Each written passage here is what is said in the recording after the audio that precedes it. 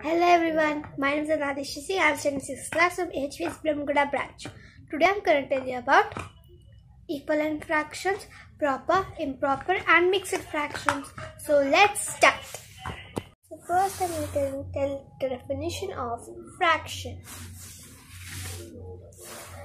The number of the form a by b, where a and b are natural number, is called fraction. Hence, a is called the numerator and b is called the denominator. Types of fractions are proper fraction, improper fraction and mixed fraction. So, the definition of proper fraction is a fraction whose numerator is less than the denominator. So, this picture is an example of proper fraction. It is 4 by 8 and 4 by 8, 4 is less than 8.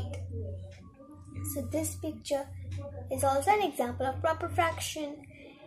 It is 7 by 8, 7 is less than 8. Next is improper fraction. The definition of improper fraction is a fraction whose numerator is greater than the denominator.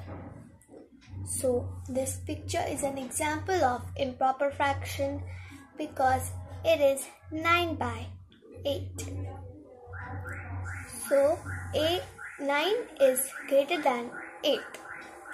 This picture is also an example of improper fraction because it is 10 by 8 and 10 is greater than 8. Next is mixed fraction. A combination of a whole number and a proper fraction is called a mixed fraction. So, this is an example of mixed fraction. 1